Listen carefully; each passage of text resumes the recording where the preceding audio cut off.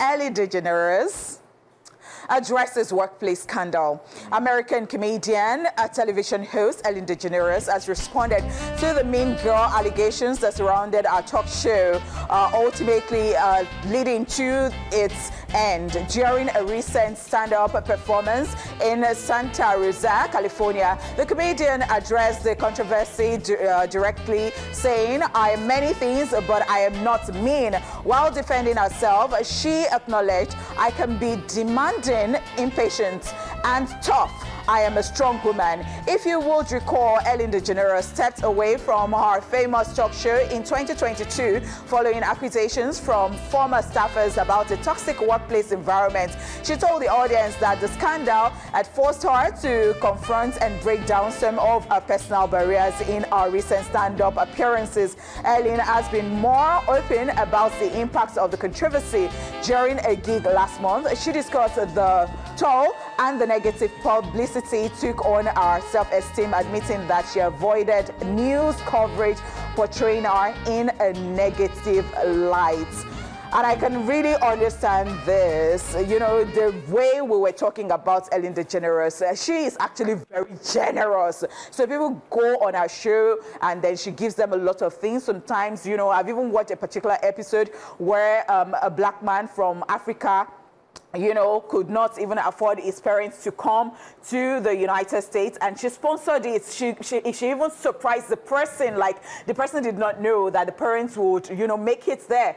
And she's done a lot. And then when you now hear about this, like, you know, in the social space, you hear that, you see that this person is generous, and then you see people who are very close to them saying stuff about them, like they don't treat their staff well and all of this. So she had to step away from that, from the show. And now she's coming publicly to say that, you know what, I am not mean. I can be tough, I can be many things, but I am not mean. But do you think that in this life, even if you're very, very nice, there won't still be one person who just feels like you're not nice? Because you see, J. Paul, I can meet you now. You can run into me this morning, and then maybe I've had a very bad morning, and then I'm all cranky, and you know, I don't greet you well, and that's the first time you're running into me, and you're like, well, she's just, I mean, she's not even fun to be with and all that. And then sometimes maybe I'm just happy and another person runs into me and they're like, "Oh my God, she's so nice!" And then I'm like, okay.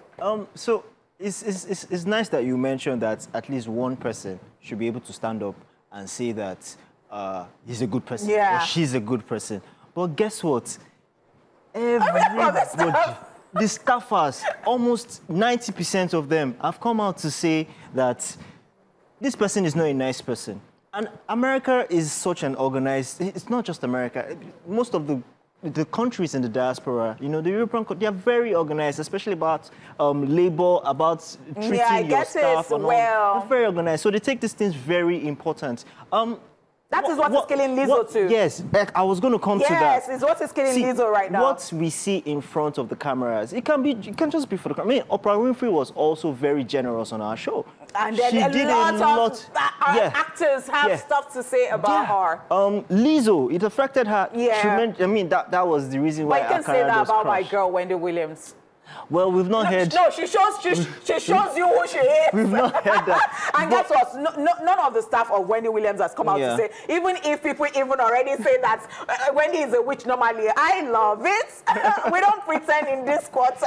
So it's best to show us who you are in front of the cameras and behind the cameras. Somebody like Wendy, she does not even hurt anybody. She just wants to do her thing and go. But all these people who are always doing nice, at the end of the day, people still have stuff to say about them. To be honest, to know a man is know him inside his house, right? Because, you know, a lot of people come out and they're, you know, super nice, they do the best things, they're generous, but inside, they are different human beings. That's right. And this is also a point of call to even Nigerians, the celebrities. We've seen certain situations. I mean, as at yesterday, there were talks about the way DJ Chicken, there's a particular boy that works for him, and he's always very physically assaulting him, slapping him, hitting him. I'm sorry, but I want to say something about DJ Chicken.